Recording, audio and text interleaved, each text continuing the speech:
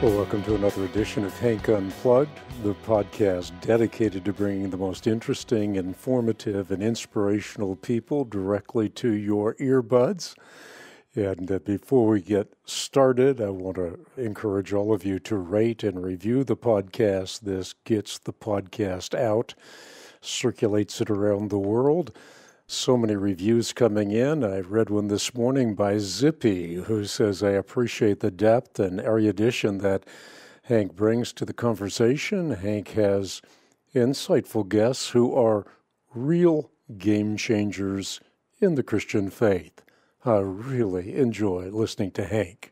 Well, I think what he means is that he enjoys listening to my guests on Hank Unplugged. And today I have an incredible guest. His name is Marcellino D'Ambrosio, and he is a world-renowned commentator on spiritual matters. What I love about Marcellino is that he has a gift for taking the complex and making it accessible. He's affectionately known as Dr. Italy, and he has many things to his credit, including being co-author of the, catch this, 3 million copy bestseller known as The Guide to the Passion. The book that I fell in love with, however, the book that I want to really get into on this podcast is a book titled When the Church Was Young, subtitled Voices of the Early Fathers. And this book is nothing short of gripping. In fact, it's very, very difficult to put down. When I first picked it up, I quite literally disrupted my schedule. I went out and talked to one of my researchers, and I kept reading him page after page after page. And so I love this book. It's one of those books you'll want to read again and again and again. What I am particularly intoxicated by, I suppose, is that this book underscores the common heritage of the faith once for all delivered to the saints. You know, long before the words Catholic and Orthodox and evangelical were used as labels, the Church of the Fathers, well, they glorified in one faith, in one united body of Christ. And I think by understanding our common inheritance, the genuine body of Christ can move towards, well, an answer to the Lord's high priestly prayer, move towards unity around the essentials of the common faith, a faith that was hammered out in the councils, a faith that is codified in the creeds. Well, there's so much I'd like to say about Marcellino, but you'll find out about him in the podcast. Marcellino, it is just wonderful having you on Hank Unplugged. Hank, it's a pleasure to be here. A pleasure indeed. Thank you so much for inviting me.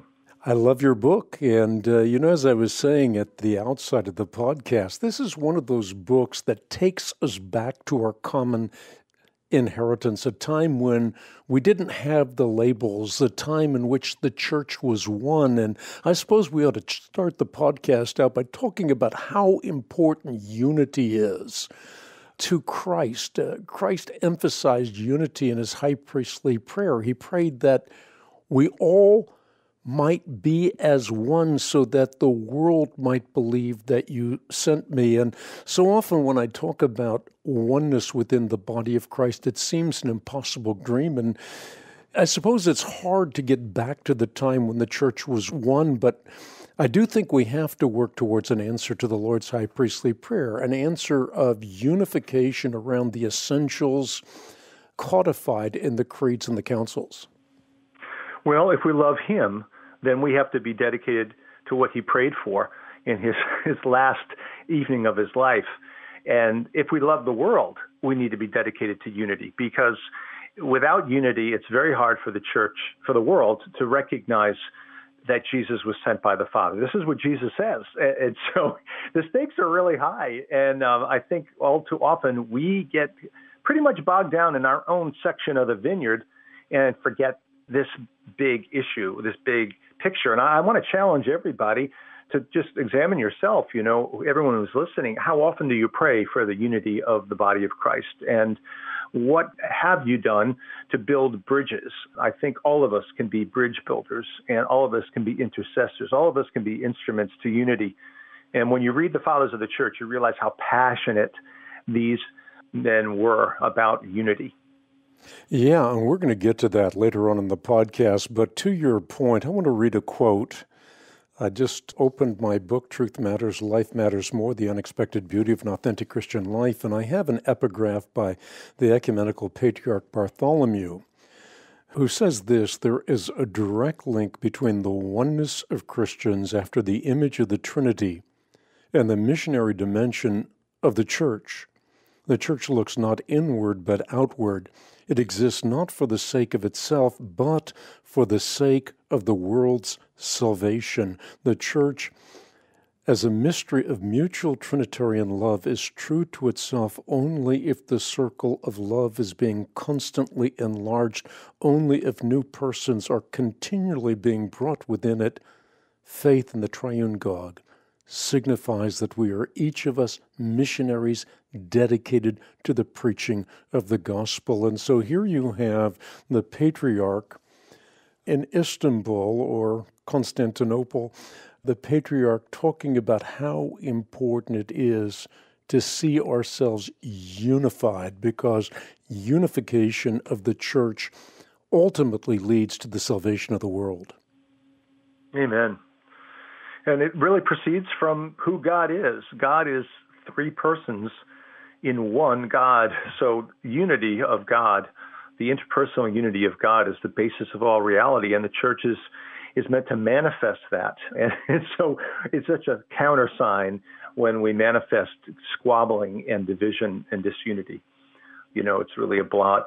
It's a countersign. So anyway, it's really, really important to be aware of the gift of unity, to preserve it, to enlarge it, to strengthen it, to recover it. Yeah, and I think it's important to point out as we talk about unity, we're not talking about keeping the shell and throwing away the nut. We're talking about unity around the essentials of the Christian faith, the faith once for all delivered to the saints. And that unity is manifested in the councils and the creeds. And I want to go through that, but let's start by sort of walking through your book. You offer this fabulous chronology of the early church fathers. In writing about the voices of the early church fathers, we're talking about a period that stretches from the voices of Jesus and the apostles to about the middle of the 8th century. So that's a long period of time, but you break that time frame into bite-sized chunks. And you start with the apostolic fathers. So you have the apostolic fathers, you have the apologists, and then you have the church fathers, and we'll get into all of that. But let's sort of zoom in on three apostolic fathers that you highlight in the book. These are fathers that I truly can say I've fallen in love with, not only through reading your book, but just through reading these fathers and knowing their testimonies. Some of them were alive at the time of the apostles. They had contact with them. They learned from them. And I want to begin with Clement of Rome. Clement of Rome died, I guess, somewhere towards the end of the 1st century, but his life lives on. And if we know about his life can have a tremendous impact on our own lives. Absolutely. I've loved my visits to, actually in Rome, there's a church of St. Clement that commemorates this man. And the church is fascinating because it's a journey as you go from the ground floor, which is Middle Ages, down to the next level. You have a 4th century church there from the time of the fathers, like, you know, in the lifetime of people like Athanasius, you know. But if you go deeper, there's a 1st century house church that's probably the home of Clement. And so anyway, I feel a real connection with him, not only through his letter, but through visiting that place in Rome. Very, very critical. Probably one of the earliest writings we have after the New Testament. Probably his letter is about 95 AD. That's the best guess that we have for it. But it gives us a glimpse into challenges in the Church of Corinth, a church founded by Paul. But also it gives us an image into the Roman Church and its culture and the way it prays, the way it lives. So it's an awesome gift. What's so cool about starting with Clement of Rome is that you and I were just talking about a commitment to unity. And this was the very thing that Clement of Rome was committed to. He said to divide the church is to do violence to Christ. So we learn a lot early on about a church that was unified and a church that was so dead set against becoming divisive and having divisions within it. And yet, in history, we find that that's exactly what happened. Yes, indeed. We see actually Paul's letter to the Corinthians, his first letter, is dealing with factions, and it's a call to unity in Christ. And so we see this letter by Clement was written probably about 30 to 40 years later, and he's dealing with the same issue. Some younger people have overthrown the established leaders of the church called elders or bishops and had kind of taken over. And Clement writes from Rome, and he basically says, look, first of all, it's not about exalting yourself. Christianity is about laying your life down. It's being small. Humility is key. And he sees at the root of disunity pride and arrogance. So he calls them firmly but gently. As an older brother, he calls them to humility, to putting unity before their own ideas about what's best and what ought to happen. And so I think it's pretty interesting to watch and he makes this really important point that leadership, charisms are given by the Spirit, sure, but leadership of the community is something that really you just can't make up. The apostles ordained men. They set people aside, and those people made sure that there was an arrangement whereby they would hand on that authority, that teaching authority, that pastoral authority. So we have here a testimony to this idea of apostolic succession, an orderly succession, personal succession of leadership in the church, because the church is a family, and that family needs to have continuity. It's not reconstituted every new generation, so to speak. It has a heritage. So the very idea of tradition of teaching and the handing on of leadership is something that we see really clearly here in this first letter, this letter of Clement to the Corinthians. You tell the most interesting story about how that letter, the letter not to the Corinthian church by the Apostle Paul, but by Clement of Rome, how that letter was part of Sunday worship for several hundred years in places like Alexandria. It was even regarded as part of the New Testament. It was lost to Christianity until the 17th century, and then it was found. Interesting story about how it was found.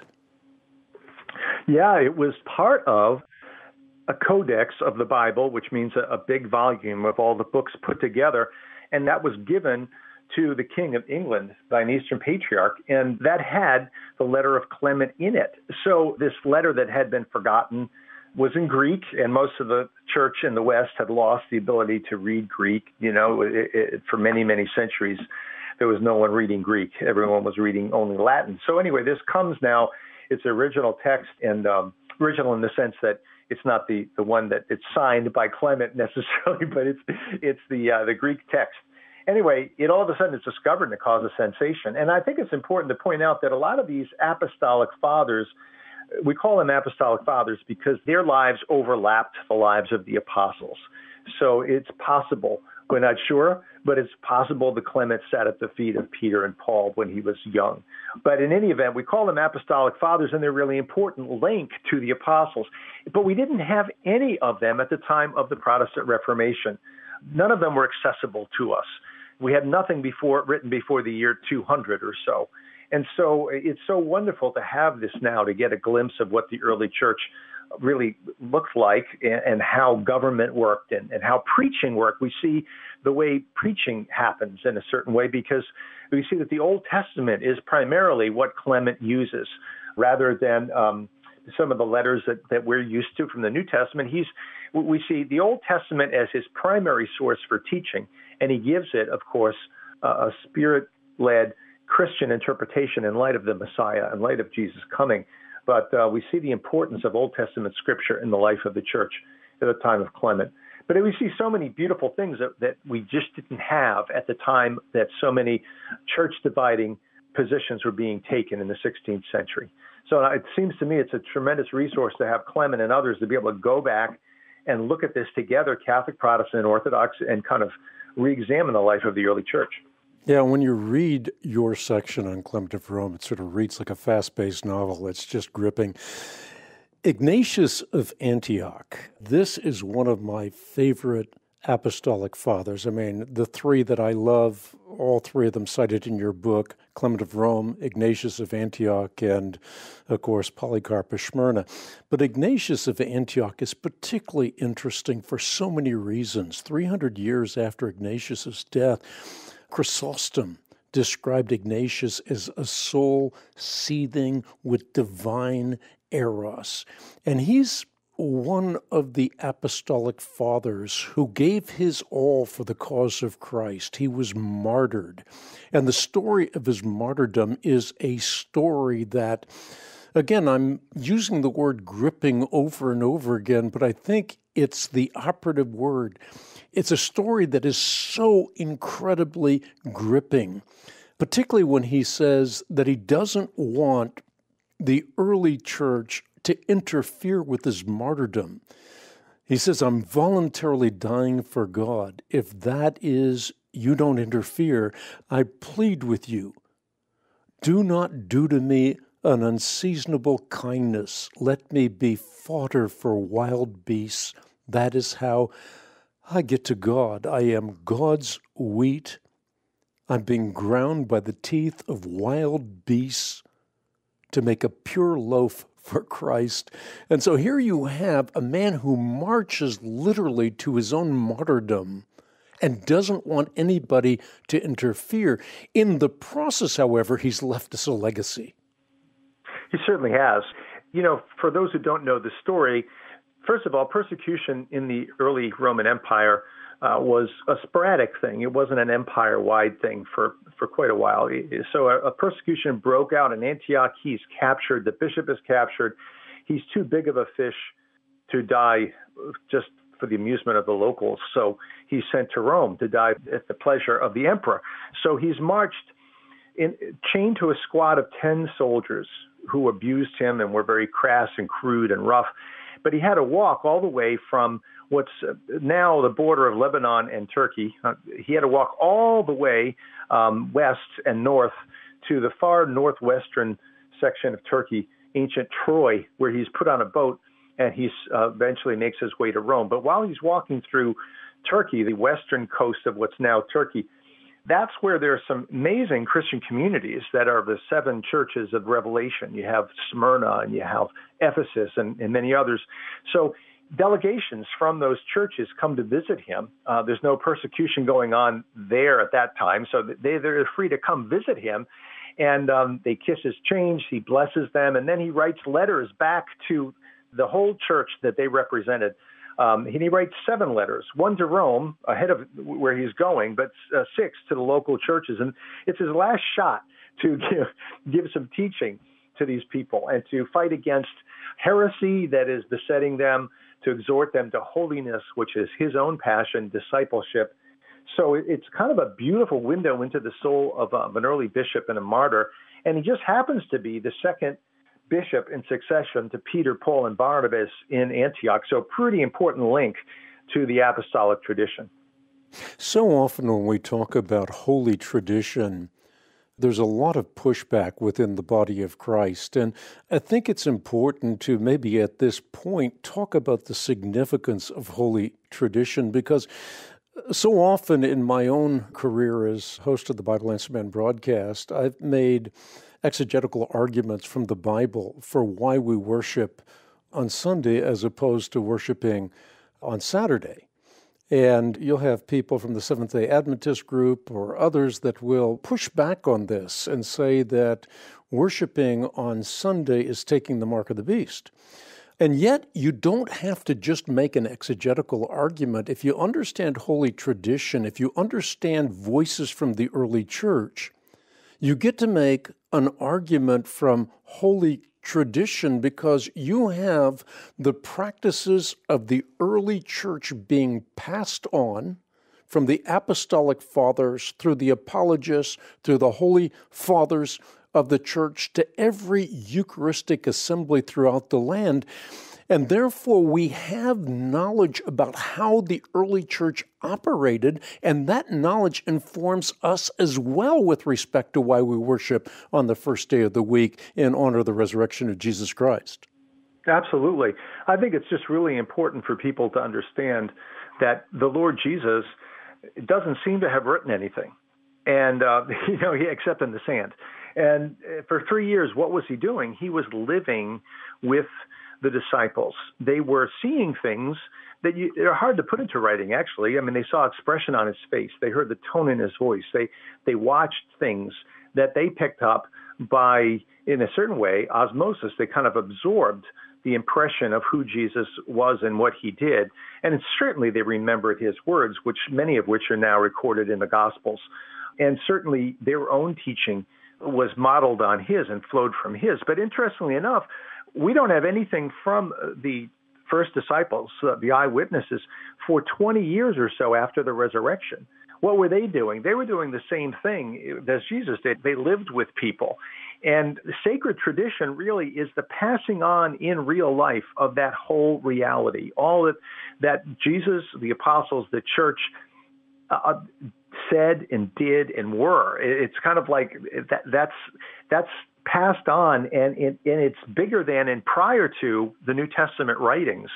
And it was seen as a norm. In fact, in Clement, he talks, as he's exhorting the people of Corinth to end the rebellion against the rightly appointed presbyters and bishops, he is telling them that they need to submit to the rule, and the word rule is canon, of our sacred tradition, which is fascinating. Even before the New Testament writings are assembled together into a canon or a rule, you see Clement, this one who is a successor of Peter and Paul in Rome, he is saying, you have to submit to the rule of the life that's been passed on. That's what tradition means, what's been handed over, that sacred trust that's been handed over.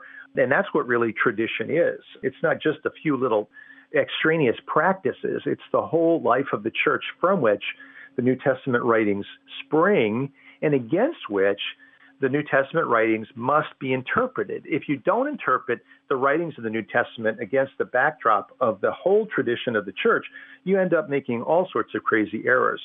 So it's important to understand that the New Testament scriptures flow from the apostolic tradition, and they're constantly accompanied by that tradition, which gives us the lens, the proper lens, with which to view and understand the New Testament writings. Yeah, and the church passes that on. And Paul talks about the church in Scripture as the ground and pillar of truth. And I think that's an important maxim for Christians to grasp hold of. It's the church that is the ground and pillar of truth. It is the church that is the center of the universe. It is the church that is the God-ordained vehicle through which these truths are propagated and passed on. Absolutely. And it was the church that really all the writers of the New Testament are members of that church, and they speak not only for themselves, but they give voice to that church and the church's tradition. And it was the church that discerned which writings that bore names of apostles were authentic and were to be regarded as inspired scripture and read in the Eucharistic assembly. So without the church, you don't have the scriptures or the Bible. So you can't really pit tradition against Bible and Bible against tradition. They really stand or fall together.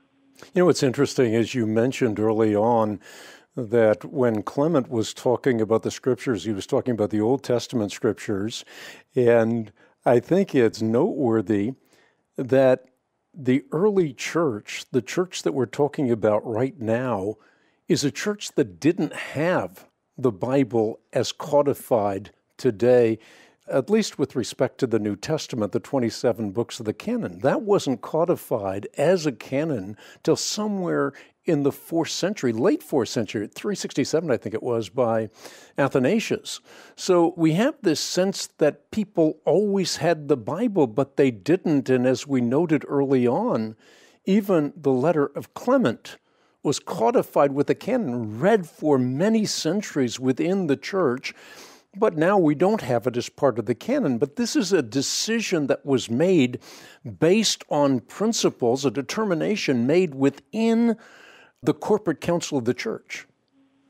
Yes, I think it's important, too, to realize that the vehicle for the development of the New Testament canon was the liturgy of the apostolic churches. It was there that people heard the scriptures. You know, we have to keep in mind there's no printing press. Books are expensive. Books are rare. Actually, the technology to have a bound Bible as we know it, that technology really wasn't developed till the 4th century. So you had scrolls, individual scrolls, and you had individual folios of maybe 8 pages of a booklet as we might know it.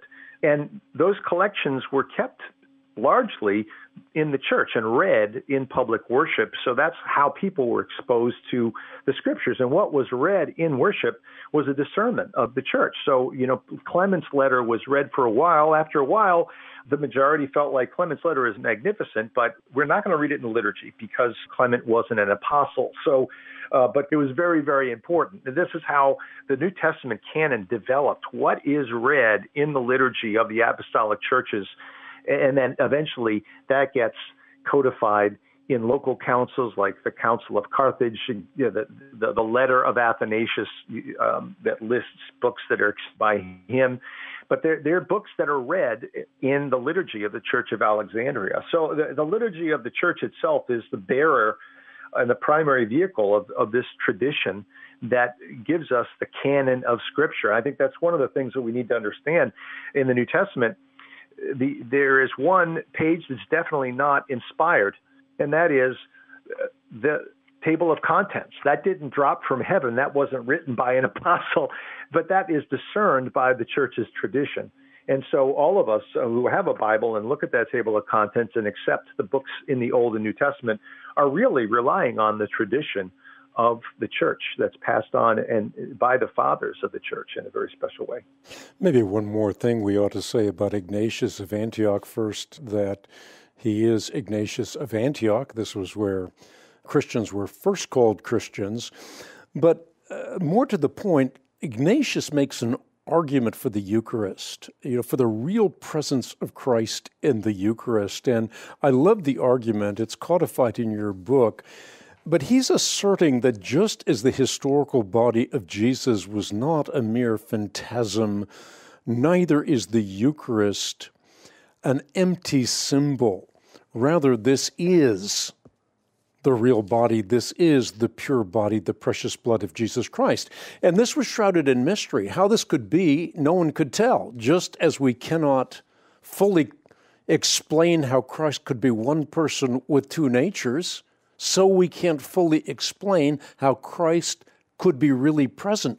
But that was a central teaching of the church. The church was energized by the Eucharist. They were energized not by biological power, but zoetic energy. The church is energized by a force that is in them, not of them, and by that they turn a world right side up. Absolutely. You can't miss it when you read the Fathers, and starting with Clement and Ignatius. And by the way, Ignatius is very early. We're talking, we don't know the exact date of his letters, but somewhere between 110 and 117. So that's really early. It's only 15 years maybe after the last New Testament book, which we're guessing 20 years at the most. So it's really amazing. But you see the centrality of the Eucharist, as well as the centrality of Sunday. As you mentioned earlier when we talked about Sunday worship, Ignatius says very clearly that it was the apostles who taught us to worship on the Lord's Day. So this is, again, he's a witness to apostolic tradition. Why do we celebrate on Sunday? Because the resurrection begins a new creation. Sabbath is wonderful. It's the commemoration of the first creation and God's resting. But God does a new work on the 8th day, on the resurrection. So this is a very deliberate teaching of the apostles. That's why we find it in all the apostolic churches, this Sunday worship. But we also find it's Eucharistic worship, that it is what Jesus did at the Last Supper, done again. And the belief here is very clear. Just as Jesus was truly incarnate the immaterial, invisible God comes to us visibly through the humanity of Christ, so the Eucharist really is his tangible, visible presence of his body and blood. And so, he doesn't try to explain it. You're right, Hank. He doesn't try to explain it. He just witnesses to the centrality of it. And he basically says that the people who are not doing the Eucharist and refraining from it are those who are uncomfortable with the humanity of Christ and don't believe in it. They don't believe that Jesus was truly man. So there's a beautiful link here, very clear link in the early church between believing in the reality of the sacraments and the reality of Christ's humanity. They're linked. The incarnation is linked to the reality of the Eucharist and the sacraments. One of my all-time favorite apostolic fathers, the one I've quoted most over the years, is Polycarp of Smyrna. Smyrna, as you alluded to earlier, is one of the 7 churches of the Apocalypse. And by the way, this is parenthetical, but I think all of the Bible was completed before AD 70. And there are a lot of reasons for that. I've done a lot of work on that particular subject. But I think that if, in fact, these letters were written after, or anything was written after AD 70, it would most certainly have mentioned the most apocalyptic event in church history, which was the destruction of Jerusalem and the temple. But that's another story. But Polycarp of Smyrna was a disciple of John. He was a colleague to Ignatius. And there were parallels between his martyrdom and that of Christ. And I tell you, so often I think about what he said. It's emblazoned on the canvas of my consciousness. 86 years have I served him. Will I now deny the Lord that saved me? And so he too was, like Ignatius, martyred for the faith. It's really a touching story, isn't it? I mean, I love his letter, but I love the account of his martyrdom. And it is so important to see that the martyrs died not because they were just loyal to an idea or an ideology, but it was union with Christ. They wanted to share in his sufferings. We see that in Ignatius. We see it in Polycarp. And so the martyr imitates Christ. It wants to be conformed to Christ in every way. And that's clear. It's just ironic here that even the person's name, there's a Herod who happens to be involved in this story, who's a police chief or something. And so it's really so much his forgiveness of the crowd that it calls for his death, the nobility of his prayer, which sounds a lot like a Eucharistic prayer. It's just a beautiful thing. And it shows us actually also where the church calendar of saints comes from. This martyrdom, which took place around 155 AD, the one who writes the story, a member of the church who witnessed this event, says that every year the faithful gather at the place where his ashes are kept to celebrate his day of death as a birthday into eternal life. So this is really where the calendar comes from. And it's also where the idea comes from that the early Christians were hiding out in the catacombs. They didn't celebrate necessarily Sunday worship there, but they celebrated the feasts of the martyrs at their graveside, which in Rome would have been in catacombs. So it just shows you how central and important the love of the martyrs, the commemoration of the martyrs are, and there's no real contest between honoring the martyrs and worshiping Jesus. They didn't confuse the two. They saw the two as being interrelated. To that point, the point of bringing the ashes, elaborate on the significance of relics and the practice of bringing the remains of martyrs into churches. A lot of people find that to be very, very strange in the modern world, but in the ancient world, this was not strange at all because we believe that we are indwelt by the power of the Holy Spirit. So our bodies are temples of the Holy Spirit, and therefore the bones of our bodies are impacted by the dunamis of God. And those relics are very, very significant, were held to be significant in the ancient church, and I think ought to be in the modern church as well. Absolutely. It was so important. We do have to just keep in mind we're products of our own culture and death. And those who have died, are sequestered far away from us. We very seldom see them in the cemeteries or go there. And we live in a society that is very afraid to confront the issue of death and remember the dead. But that wasn't the way it was even in secular society of the ancient world. In Rome, in the time of the 1st and 2nd century, people had little houses. The graveyards were above ground. This is St. Peter's is built over one, and families would go and visit and have meals in commemoration of the dead. So that was the general culture. Well, Christians had much more reason to feel a sense of unity with those who are deceased because of the unity of the body of Christ. And as you said, that the body of the martyr was indwelt by the Spirit and was sacred. So first of all, Christians went to the graves originally in the 1st century in above ground cities of the dead. And then in the 2nd and 3rd century, when they changed the burial method and did it below ground, they went into the catacombs and they actually used the grave as an altar. So when they came out of the catacombs, they took relics of the saints and put them in the altars. And that's kind of, where that practice comes from. But it's really the mystery of the communion of saints and the honoring of those in whom Christ's Holy Spirit dwells. That's where the reverence to the relics of the saints comes from. And actually, you can even see in the Old Testament a sense of the spiritual power of God passing through things, for example, Elijah's body. Somebody throws a dead body into the grave of Elijah because there's a raid happening, and that person comes back to life. So, the cloak of Elijah, the bones of Elisha, the staff of Moses, there's a way in which these things are made holy by the power of God passing through them. Yeah, absolutely. You devote a good bit of time in your book to the Didache. And I want to talk about that a little bit and have you elaborate, because here you have an early church catechism and also a document that gives us a sense of church order or how church took place. And therefore, we have an early prototype for how we ought to do church today. Absolutely. It's really fascinating how this document, again, it was lost for a long time. It was found only in the 19th century and identified for what it was. And since it caused a great sensation when it was found. But fascinating, this is a testimony to tradition and to humility in the church. The author does not name himself. And that's because he's really passing on something that doesn't come from him. He's passing on the church's tradition, the teaching of the 12 apostles. And so he passes on really how early Christians were formed before baptism. And we see the earliest catechism that follows the 10 Commandments. And by the way, it's the first explicit, very, very clear and explicit prohibition of abortion and contraception as being against the 5th commandment. But then he passes on into explaining how Christian worship ought to take place. And he talks about baptism.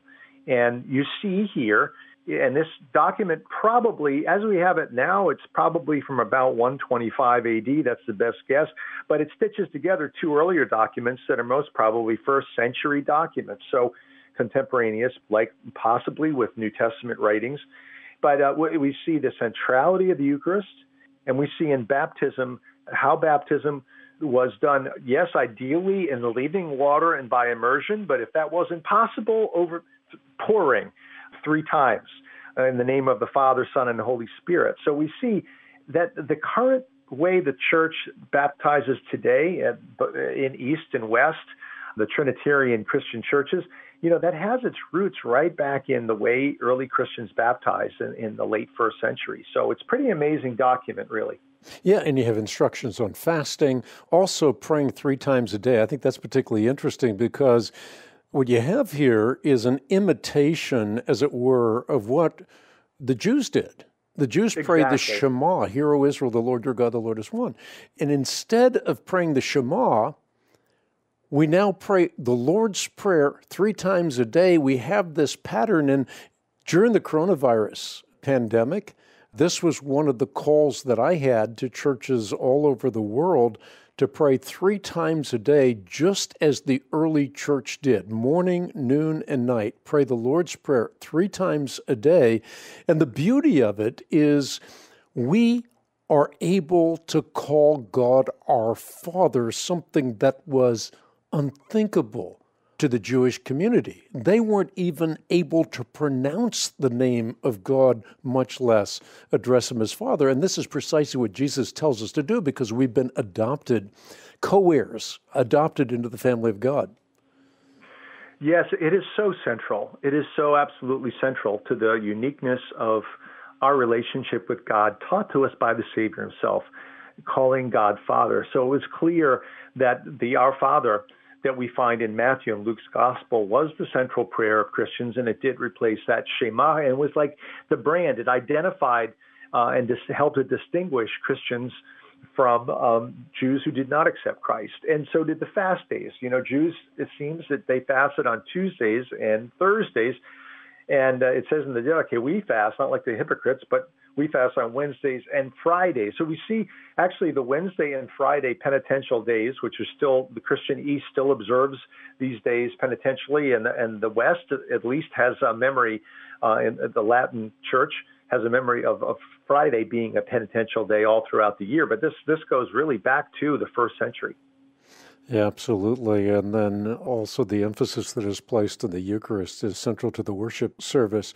I want to move from the Apostolic Fathers to the Apologists. The Christian Research Institute, I've been president here for something like 35 years. We're called an apologetic ministry. We're always ready to give an answer, a reason for the faith that lies within us, with gentleness and with respect. And when we think about apologetics, so often people say, well, what are you apologizing for? But denotatively, we're talking about a defense of the faith against Christian heretics, against Jewish critics, against pagan persecutors. And this is precisely what a group of men did who followed in the train of the Apostolic Fathers. And one of the most noteworthy and early of these apologists was Justin Martyr. His ultimate act of witness, which you have codified in the book, is actually worth reading. I don't know if you want to read it. I mean, I just think it's fantastic, or maybe you can summarize it. But here you have the ultimate act of witness where he's going to die, or he's going to give his life, he's going to be beheaded, he's going to be martyred, and he doesn't shy away from martyrdom or death. Rather, he gives an apology for the faith, a defense of the faith. He's rather bold, isn't he? Somebody recorded his dialogue with the prefect, Rusticus, and so we have that. It's a precious thing to have from around the year 166 AD, but he's pretty strong. Absolutely. He doesn't just think, he doesn't just believe, he knows that his God is the true God and that Jesus is the true Savior. And he says, we ask nothing better than to suffer for the name of our Lord Jesus Christ and so to be saved. If we do this, we can stand confidently and quietly before the fearful judgment seat of that same God and Savior, when in accordance with divine ordering, all this world will pass away.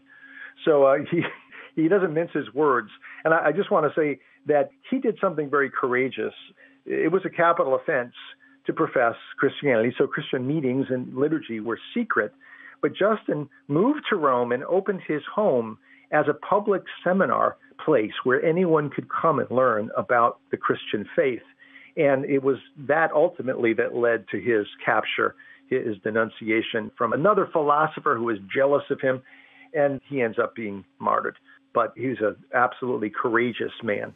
Another great apologist for the faith, following on the footsteps of the Apostolic Fathers, Irenaeus. He writes a book titled Against Heresies, and he had a connection with Polycarp. Polycarp, of course, a disciple of John, and Irenaeus may have heard Polycarp actually speak.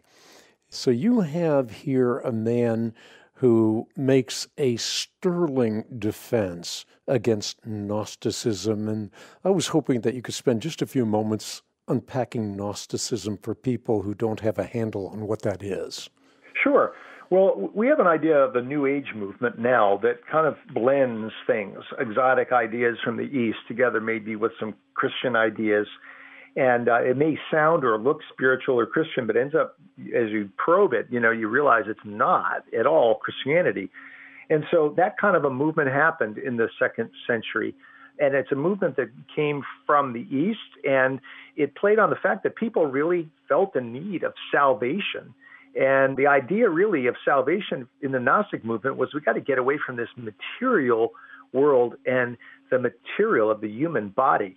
All this gross flesh that we carry around, and birth and death and, having babies and eating, and all these things are kind of disgusting. And we need to try to get away from that into the spiritual realms. And the idea was, a few of us really did descend from the spiritual realm. When we got trapped in these bodies, we got to find our way back to the pure spiritual realm. And there needs to be someone who comes from that realm to teach us. So Christian Gnostics took Jesus as that figure. And he really wasn't God made flesh. He was God like an angel appearing as a phantasm and teaching us he didn't die for us. No, he came to teach us certain passwords and secret things that will help us navigate our way after we leave this body into the celestial sphere. It was really kind of crazy stuff. And they basically, the Christian Gnostics said, well, yeah, it's not in those books that you think came from the apostles. We have our secret tradition. Jesus knew that most people couldn't handle this stuff, so he just told a few of choice disciples, and we have that tradition. And that's fascinating because the appeal of the Gnostics was to a secret tradition. And you'd think that Irenaeus would fight him by saying, no, Scripture alone, no secret tradition. But instead, he says, no, we have the true apostolic tradition, because Jesus, if he's going to teach anything, is going to teach his disciples who were closest to him. And we know all the churches they founded. And the men who are now bishops in those churches descend in a continuous line. They go right back to those apostles. And none of them know anything about any of this nonsense. So clearly, we have the truth about Jesus because we have the authentic tradition. So it's very important to see the importance of tradition in the apologetics of the early church in trying to determine what is authentic Christianity. And remember, by this time, there's not a New Testament codified in a book like we have it now in a volume. But interestingly enough, we also find in Irenaeus, he's the first writer in which we find virtually every book of the New Testament that we now have as cited and used, with the exception, I think, of 2nd and 3rd John and maybe the letter of Jude. I'm just speaking from memory now. I think I have it in my book. But so he's very, very important witness to the development of what we now call the New Testament canon, but at the same time, the theology of tradition and apostolic succession. Yeah, I think that's beautifully said, because for Irenaeus, the sacred commission of the Apostolic Fathers was the proper transmission of apostolic tradition from one generation to the next, from the Holy Fathers onward to the Eucharistic assembly of every local church in every successive generation. And what I got out of Irenaeus, and even out of reading your book, is that holy tradition of apostolic fathers is not an independent instance. It was not a complementary source of faith. Ecclesiastical understanding couldn't add anything to the Scripture, but it was the only means to ascertain, to disclose the true meaning of Scripture. And so tradition was the authentic interpretation of Scripture, and in that sense, it was coextensive with Scripture. Tradition was actually Scripture rightly understood. And this is one of the things that Irenaeus does. He's, as you said earlier, not making a false dichotomy between holy tradition and Scripture, but seeing the coextensive link between the two. Absolutely. Indeed. Yes. And this is also very important, again, that tradition helps us discern which books are authentic and contain the apostolic faith. Because remember, there was a gospel of Thomas, and there were actually two, an infancy gospel of Thomas and a gospel of Thomas that was lost, that is mentioned by Irenaeus, but it was dug up in 1946 647 in Egypt, the Nag Hammadi find. And so, that got, who's to say that that's not from Thomas? Well, it's pretty simple. None of the apostolic churches knew about this. It doesn't jive with the faith. It does not jive with the tradition, the canon of tradition, which makes the cross the central thing in the whole story of Jesus. The Gospel of Thomas by the Gnostics is just this collection of sayings. There's no cross. So anyway, but Irenaeus kind of helps us understand that it's what books are really in the New Testament based on the rule of tradition. This couldn't have been from Thomas because it doesn't have the canon of tradition, sacred tradition. It doesn't have the cross in it, and it's never been read in any apostolic, any of the churches. So tradition is very, very important for ascertaining what are authentic and legitimate books that were inspired by the Holy Spirit and do go back to apostolic times and teaching. One other thing I think we ought to say about Irenaeus is that he was the first to systematize the exchange formula of salvation. The Word of God, our Lord Jesus Christ, who did through his transcendent love become what we are, that he might bring us to be even what he is himself. So, the whole early church notion that Christ, his kenosis becomes our theosis, his emptying becomes our filling. And so early on in church history, you have what Athanasius so memorably codified as God became man so that man might become God, not in terms of the essence of God, but in terms of participating in the energies of God. Yes, as it says in the letter of Peter, 2 Peter 1, they were called to be sharers in the divine nature. That idea is very, very clear and developed beautifully in Irenaeus, the nobility and the restoration of humanity. God, the Lord didn't just come that we be forgiven and that our sins be wiped off God's record book, but he came to really change us, beginning even now in this life.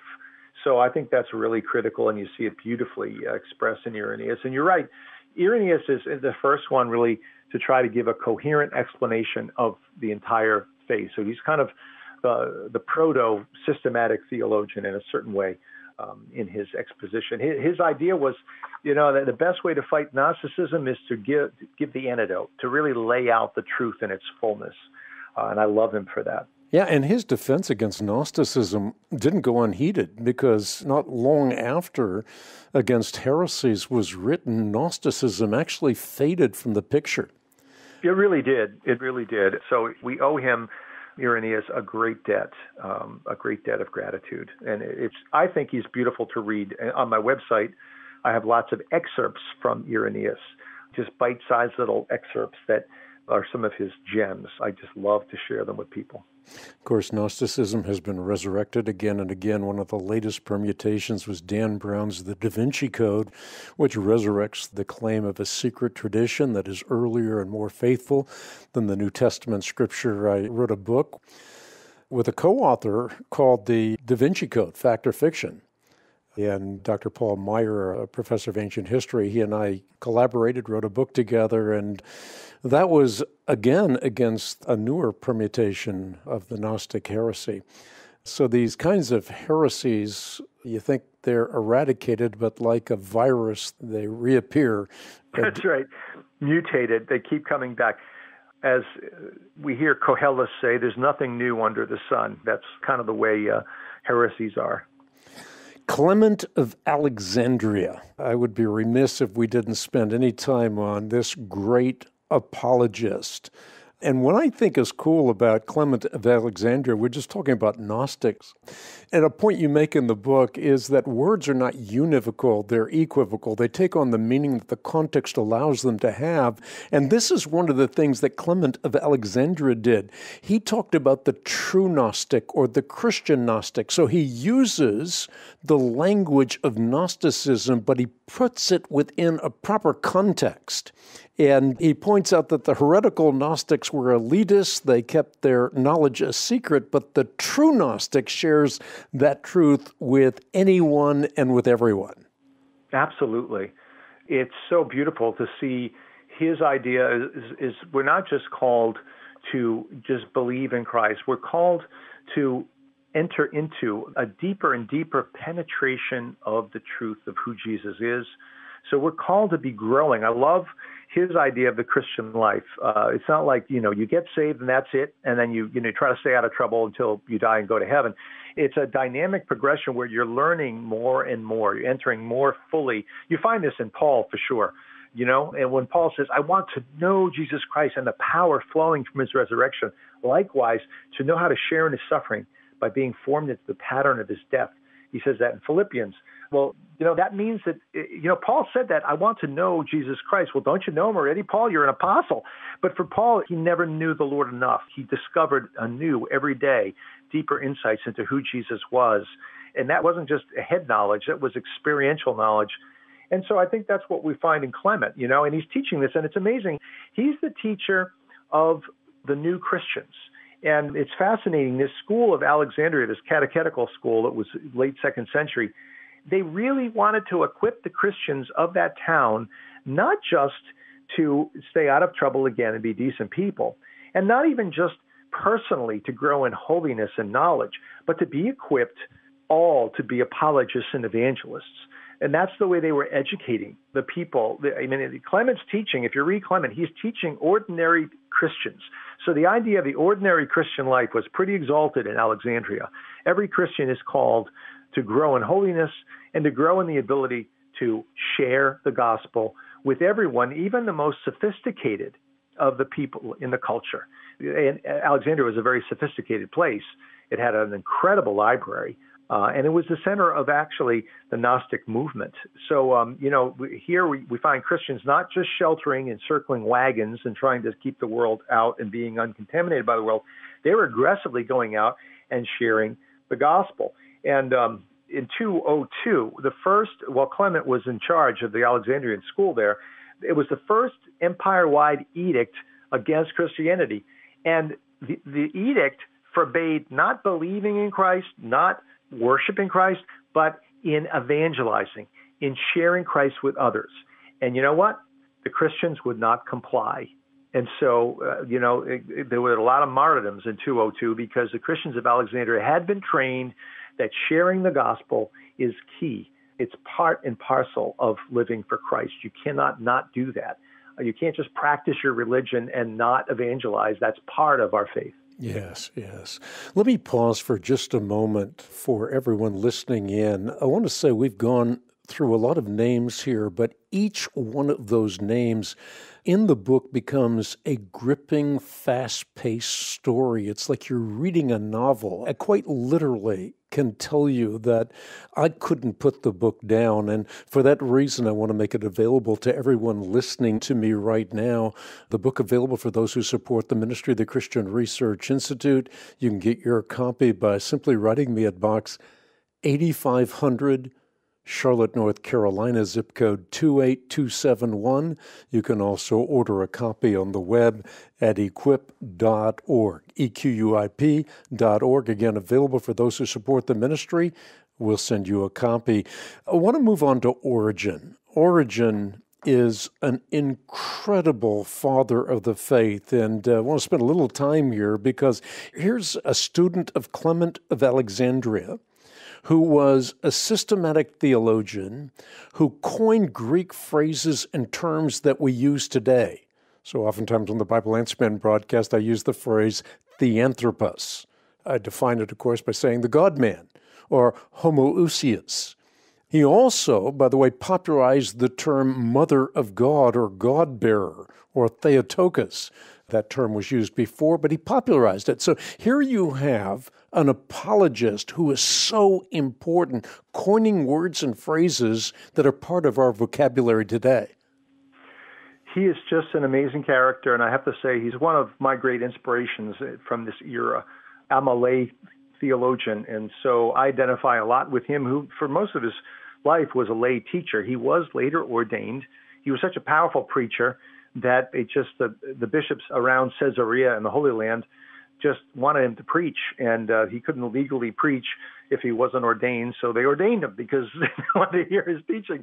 But he was just so passionate about the Lord. He saw his dad dragged off in the persecution I just mentioned in 202 AD.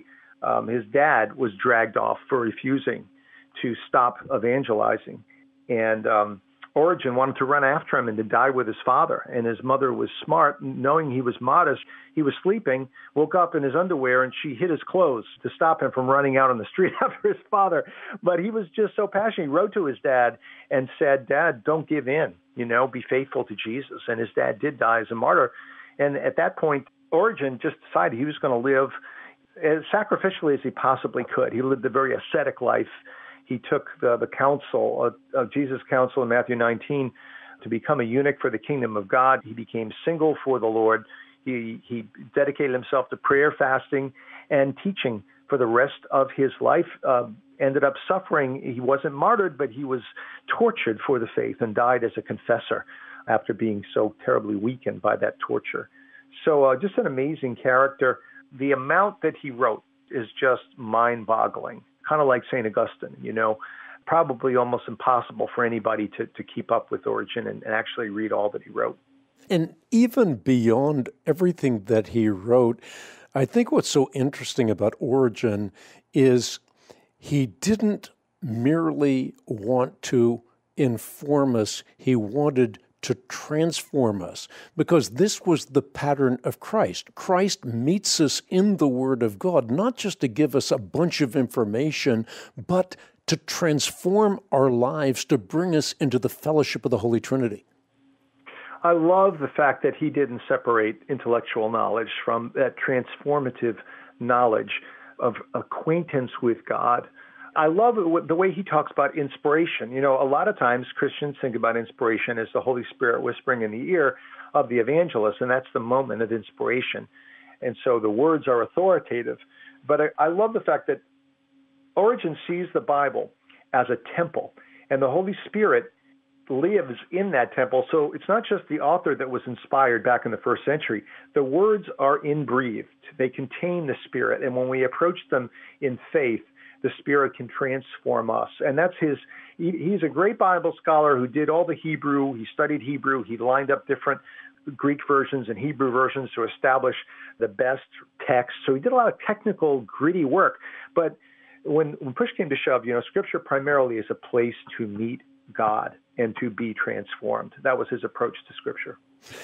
What's so cool about your book as well, there's so many things I love about your book. You're just an incredible writer, by the way. But what I love is if you read the Old Testament, you read the patriarchs, they're never airbrushed. They're presented with all their warts and moles and wrinkles. They're realistically presented to us.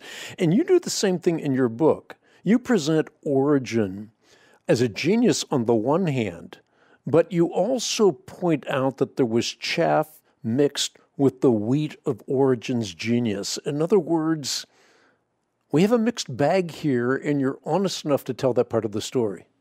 Oh, of course, yeah. In fact, people were, in the history of the church was so aware of the chaff that they dismissed the wheat. And so what we got to do is go back and recover that wheat and not discard it because there's chaff. There's some allegories that get kind of wild with Origen, and there are also some doctrines. Now, we just have to keep in mind there were no ecumenical councils yet. We didn't have the Nicene Creed yet in the time of Origen. So we had the scriptures, we had the liturgy, we had the apostolic tradition, but lots of things hadn't been explained yet. And Origen was a pioneer. He was really an explorer, and that was part of his role. And explorers and pioneers sometimes get off on the wrong track, and Origen did. And so there were some things that he thought. One of the things, just keep in mind, he always said, I'm in complete submission, of course, to the Lord, but also to the church. I'm a man of the church. And if there's anything I ever say that the church says is wrong, don't listen to me. Listen to the church. So he has some beautiful quotes along those lines. He's a very humble man. But he, in that time when he was doing exploration, he, went in places that the church later said, no, that's not really the right place to go. That at the end, all will be saved, including the demons, So there's certain kinds of things that we don't follow Origen on. But what the church has retained of Origen's thought is priceless. And you can find it in the Eastern Fathers. You can find it in the Western Fathers. We just went through, just before recording this podcast, we went through Holy Week. And the water and the blood that flowed from Christ's side, you see in that, all the fathers like Chrysostom say, that we see there Eucharist and baptism from which the church is born and takes nourishment. Well, the first one that we have who sees that and writes that in the tradition that is Origen.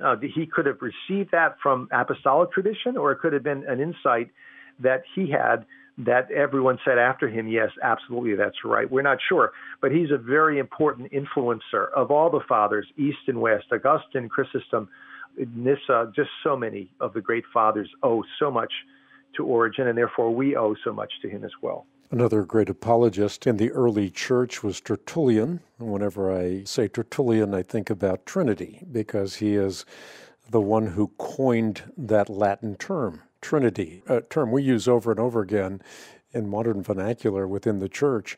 And yet this is a term that codifies what is taught in Scripture, not a term that we find in Scripture. Exactly. And that's part of what the fathers of the church do, is they pass on the apostolic tradition, but they also help clarify it. They also help give us structure, concepts, words to really express it better. And so we get this word Trinitas that explains three persons in one God. And that classic kind of definition we find in Tertullian, and in the same way we find the beautiful expression that Christ is one person in two natures, human and divine. These two formulae become classic in Christian orthodoxy, both East and West, the Orthodox Church and the Catholic Church, and Protestants who are Trinitarian. All we have this in common. And we have Tertullian in large part to thank for expressing it with this kind of conciseness and clarity. What do you make of Tertullian's fall from grace, as it were?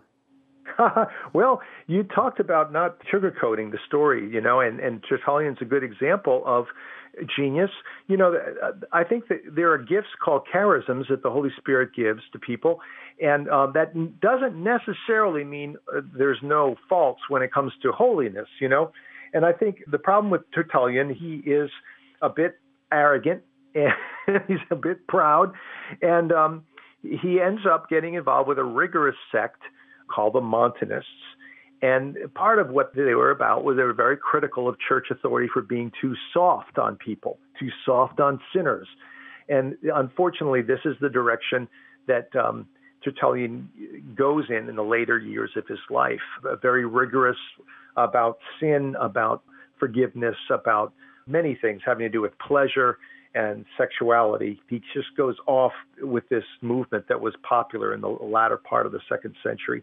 So that's kind of sad, but it doesn't invalidate the great contributions that he makes through his writings, his earlier writings. And even actually after he starts veering off in some of these other areas, still his Christology and his Trinitarian theology was very important, very good. So again, I love the fact that we are not obliged, we are Christians, as Catholics, as Orthodox, as Protestant Christians, as evangelical Christians, we're not beholden to one person except to Jesus Christ. And so, even though in the Orthodox and Catholic Church we have, and the Protestants as well, we have heroes and saints, we don't follow any person completely other than Jesus. And I would say in the Fathers of the Church, it's what they agree on together that witnesses to the apostolic tradition. And there seem to be authoritative and infallible. But, individually, they can go off a little bit here and there, and most of them did, other than Gregory of Nazianzus, the Gregory the theologian. He's one that never seems to have really gone off in any of his writing.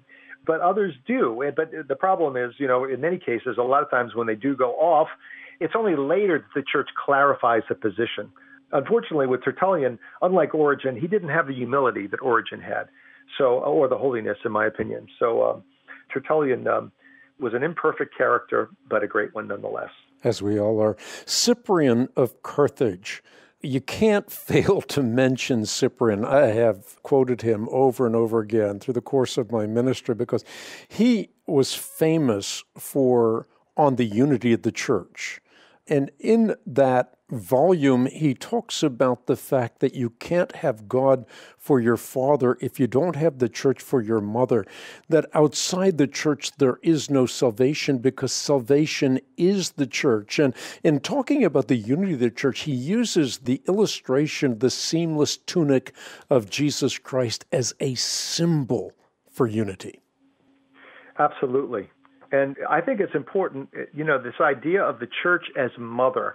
For some folks, that's kind of a different idea. I don't think you find lots of Christians thinking of the church that way. I think a lot of times people think of the church rather as an institution. And, Cyprian is very clear on the importance of the bishop as the local sign and focal point and instrument of unity. And so he's very strong on the importance of the authority of the bishop. But for him, the church is not primarily an institution. It's primarily a mother. And the baptismal font is the mother's womb through which new children come. So I love this. And I think all we need to kind of think about our own model of the church and how we think about the church. But the church is really an organic reality. There's lots of different metaphors for the church, but the primary ones are things like family, mother, and body of Christ, and not so much institution. So we see, yet the institutional dimension is very important to preserve the unity of that family and the connect it to its apostolic foundation. So I think Cyprian is really an important figure. The Church of North Africa is a very important church. Tertullian was one of the thinkers of that.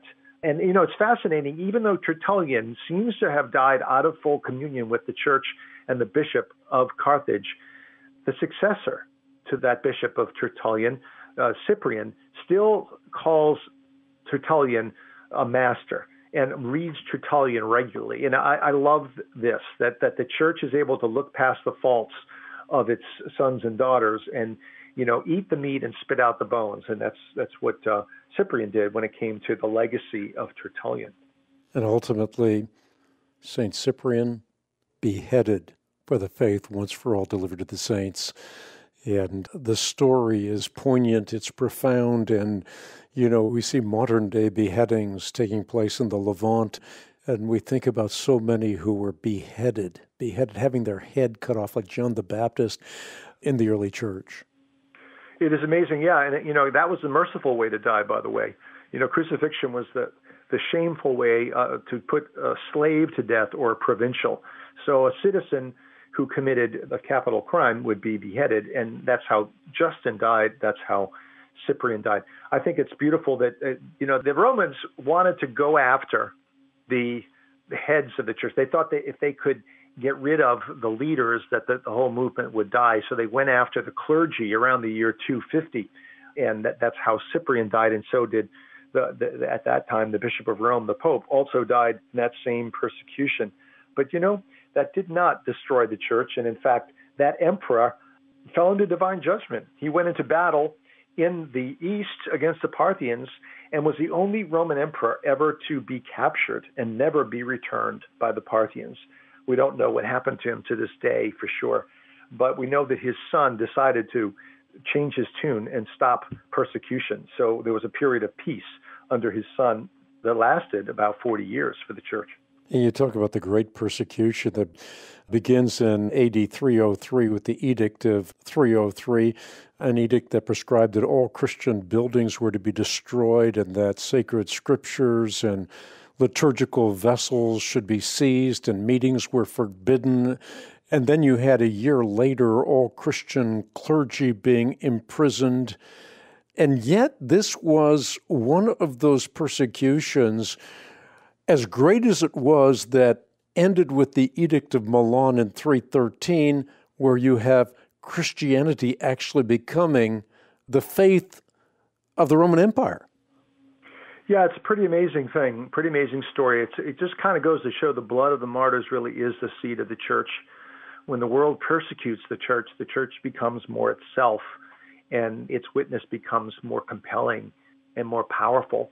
And I think, the sacrifice of the martyrs has great intercessory power, calling down the Lord's blessing upon the evangelization efforts of the church. So the irony is the more the Roman government persecuted the church, the more the church grew. And at the time of Constantine, probably 10% of the empire was Christian at that point in time, probably about 6 million people. Constantine himself had an experience of some kind of vision that led him to trust in Christ's protection in a battle that was decisive and made him the emperor. So the next year, after his great victory in Rome at the Milvian Bridge, he declared religious liberty and religious toleration in the empire. And he realized that the government owed the church a lot because it had destroyed its, not people's lives, it destroyed property, seized sacred books. So actually the first churches that were built by the government were built in restitution for the injustice of that persecution. And that's where the Lateran Basilica in Rome comes from, for example, which was the first church in the West, and to this day is, kind of the mother church of the Western churches in Christianity. Mm-hmm.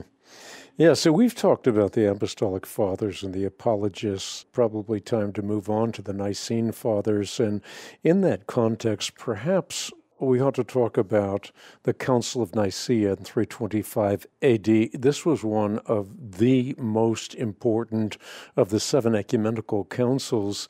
In fact, along with the Council of Constantinople, it codified the singular Christological and Trinitarian truths that we hold to be so dear within the authentic body of Christ today. Absolutely. It was called to settle the problem because as the church emerged from persecution, unfortunately, there were some folks who were teaching something new that was unsettling the church, and that is that Jesus was incarnate of the Word, but the Word that became flesh in Jesus was not equal to the Father.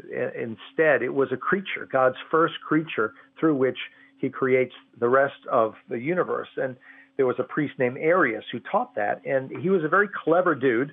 He's from Alexandria, a very wealthy parish, had a lot of followers.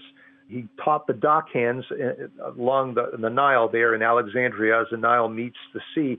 He taught them his theology in song, and they carried it all over the empire to various ports. So it became a real issue. Constantine is now confronted with a problem. He thought the church would help renew Roman society and unify it, and he sees disunity. So he calls the council, and bishops come from all over the East, and a representative of the Bishop of Rome shows up, and they listen to Arius, and they listen to a deacon from Alexandria named Athanasius, and they say, no, Arius, this is wrong. We need to emphasize this is absolutely wrong. And they basically take a creed that was prayed at baptism in a local church, and they expand it and clarify that that the Word is God from God, light from light.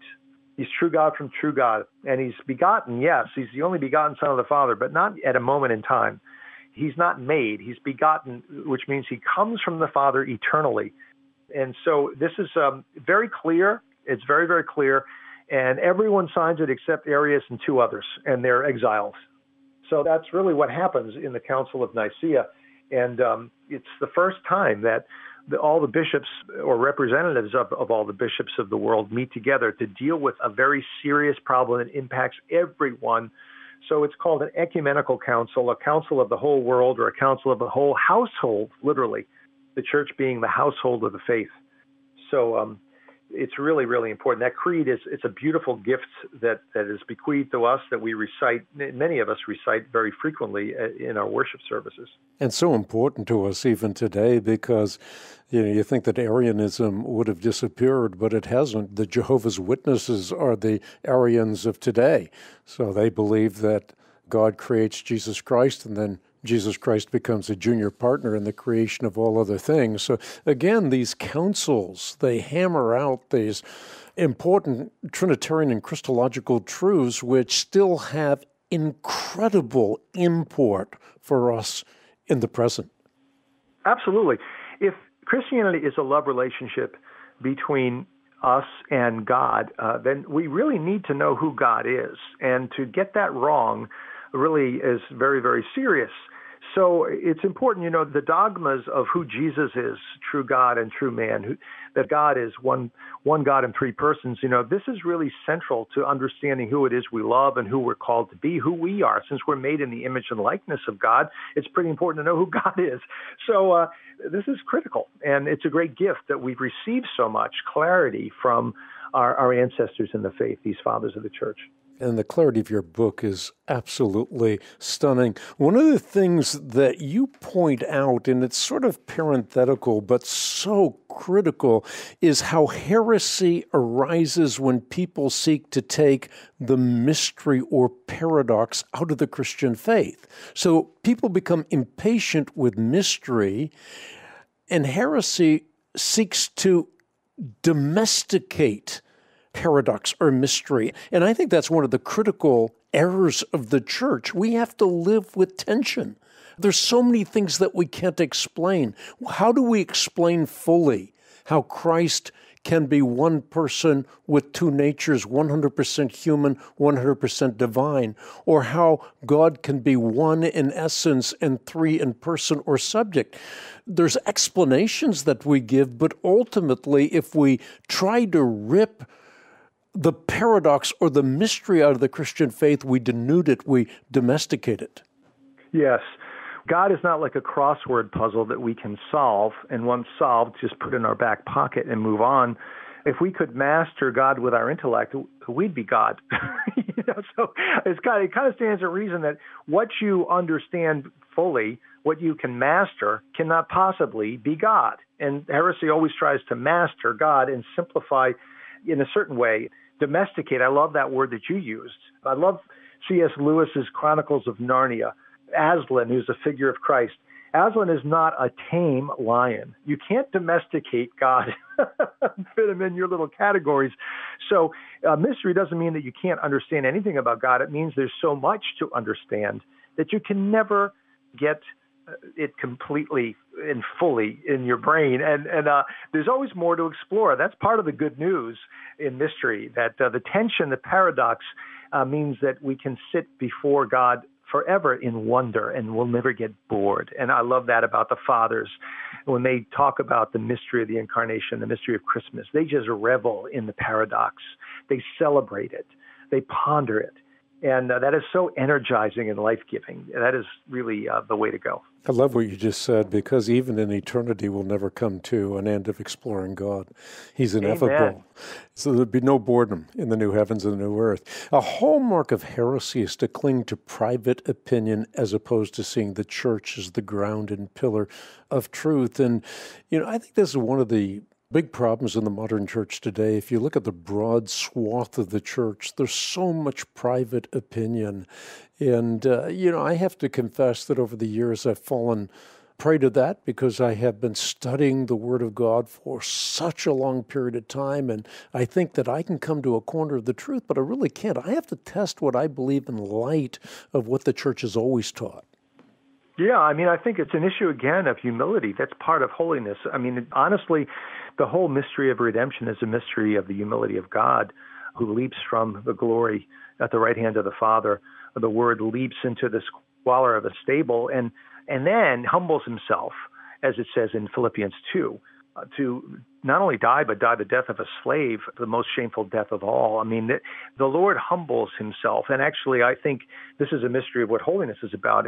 Arrogance is the antithesis of holiness. And there's a certain arrogance to think I know better than 2,000 years of the church's heritage, that I have an insight that's brand new, that is better than the insights of the fathers and the councils. And there's a certain kind of submission to Christ that expresses itself through submission to Christ's body.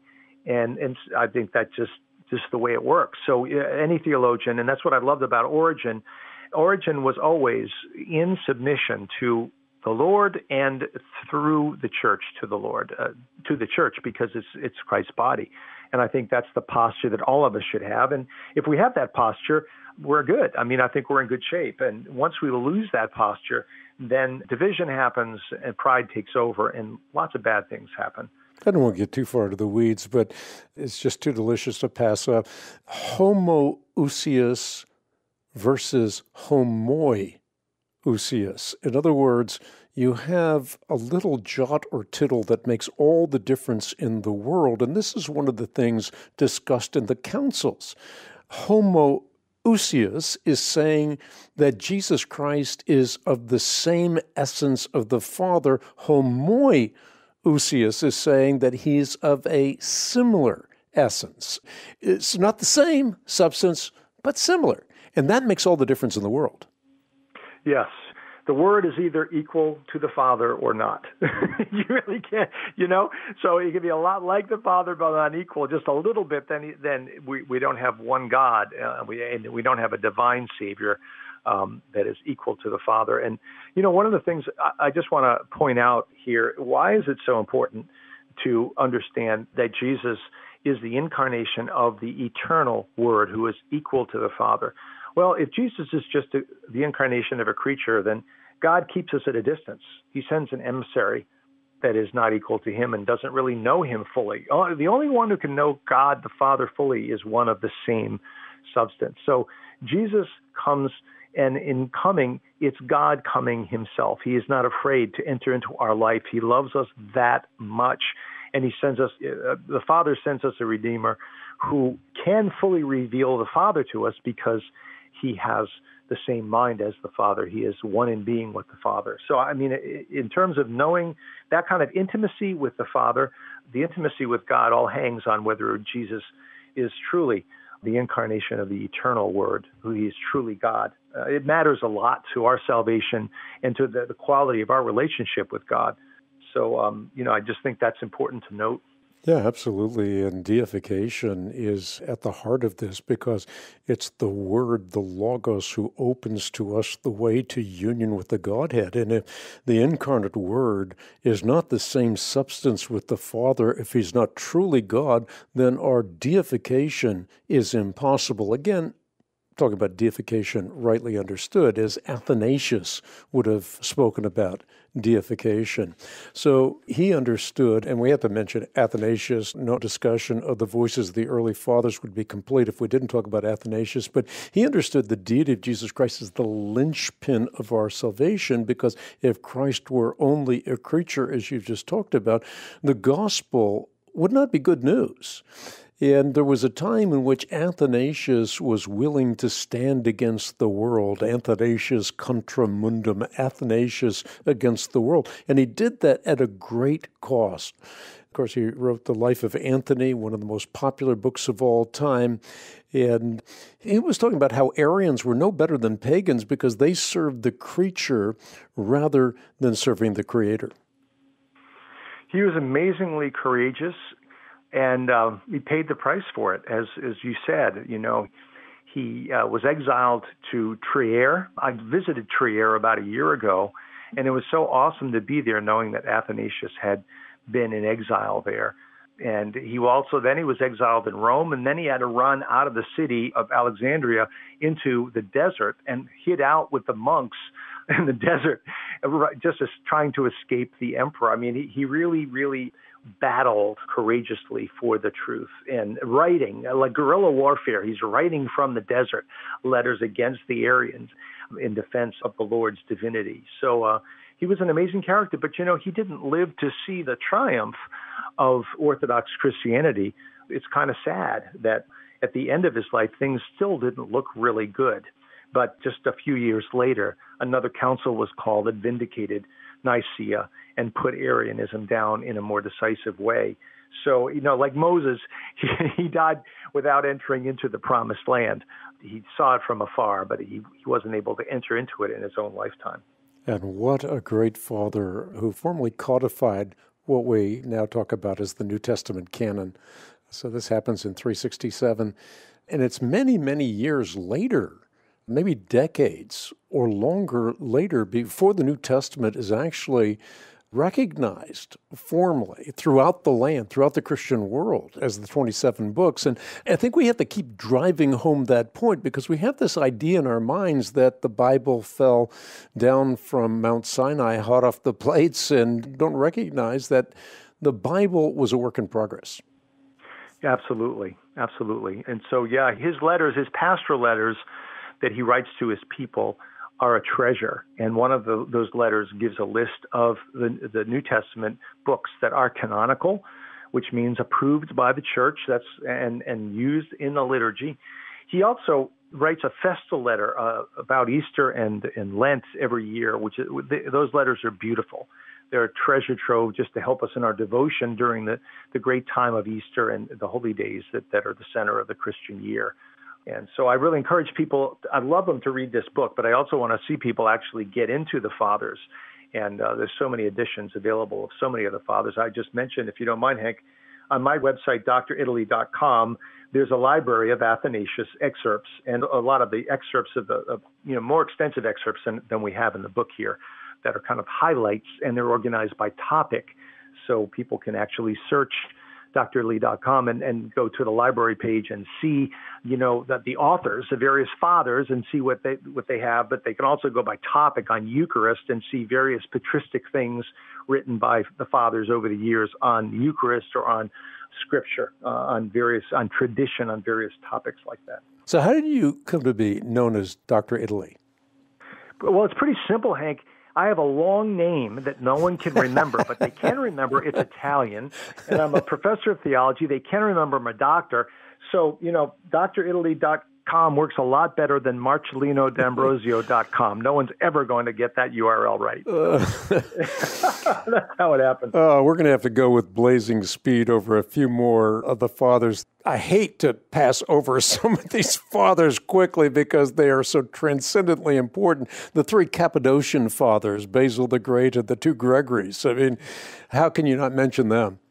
Yeah, and what's amazing about them that is often forgotten is the beauty of their friendship and their family life.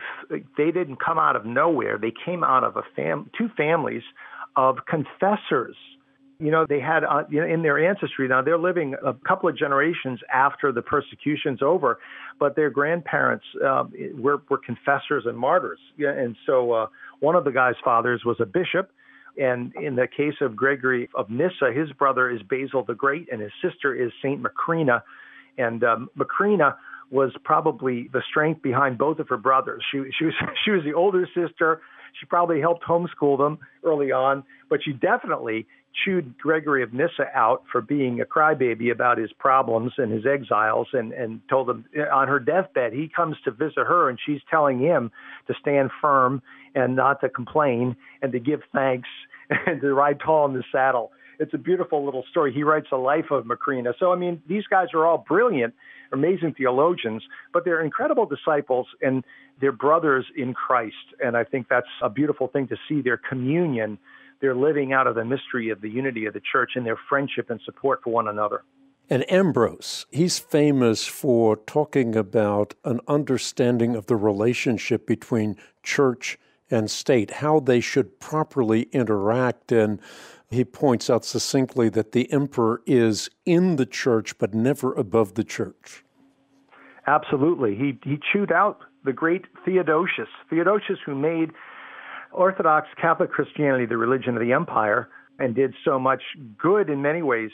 He committed an atrocity and massacred a town because that town had rioted and killed the mayor. And Ambrose said, "You will not set foot in the church until you've done public penance. If I see you walk into the church, I'm going to stop the Eucharist until you leave." And so he could have been killed for it.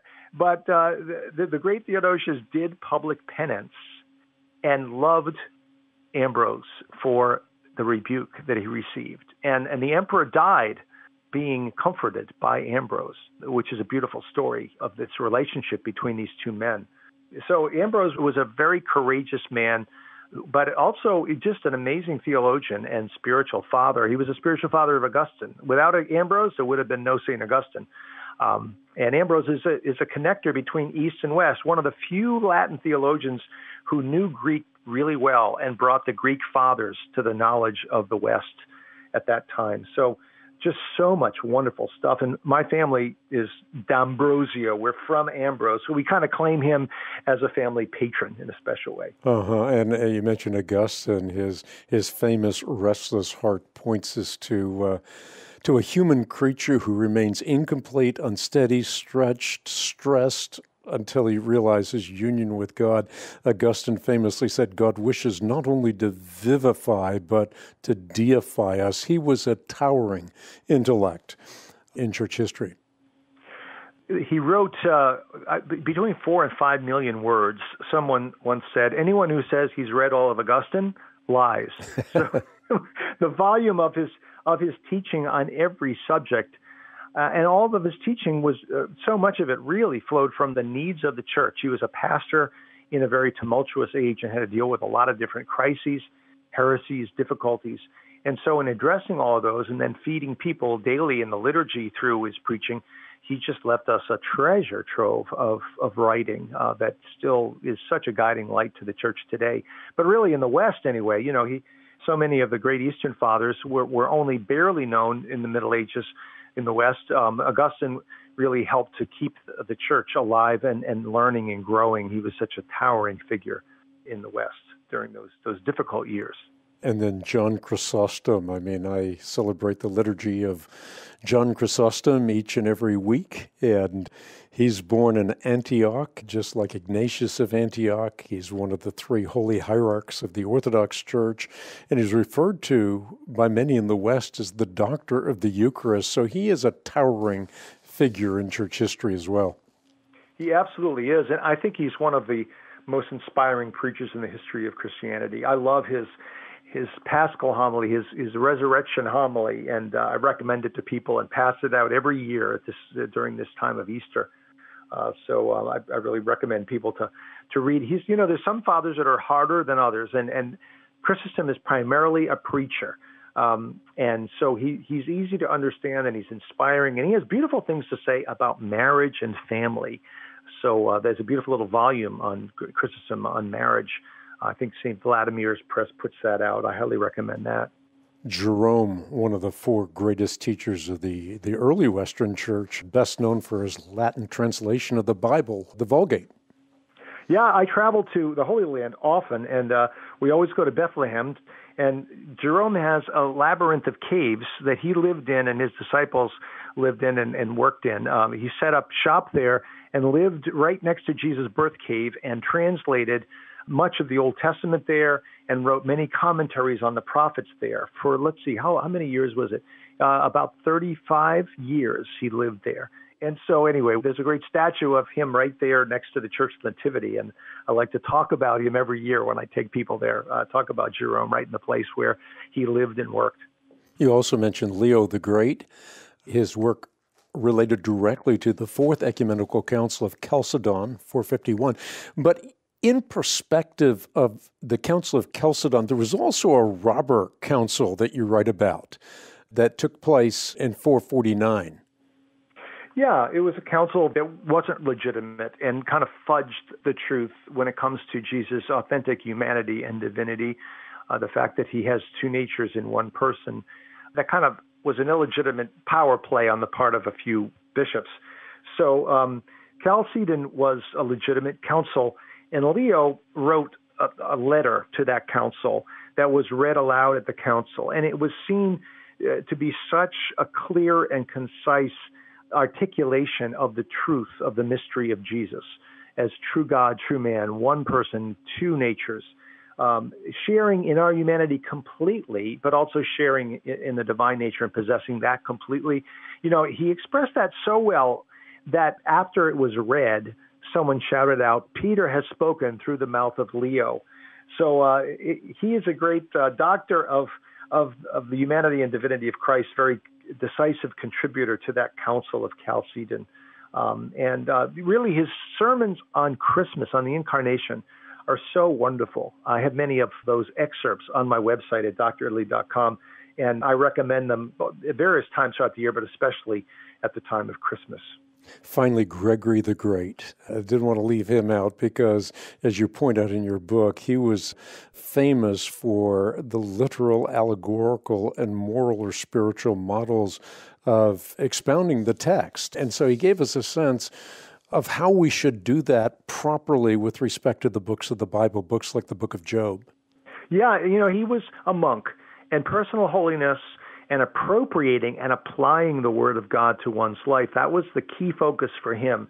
as opposed to articulating objective dogma, and so he really, the spiritual sense of Scripture, the spiritual appropriation, sometimes it's called the moral sense of Scripture, but for him, it wasn't just about moral transformation, it's about spiritual transformation and divinization. That's what he focuses on the most in his commentary on Job and also his other writings. And I think he's a lot, in many ways, like Gregory of Nyssa in the East, in the sense that he was a monk and wanted to lead people into deeper personal holiness.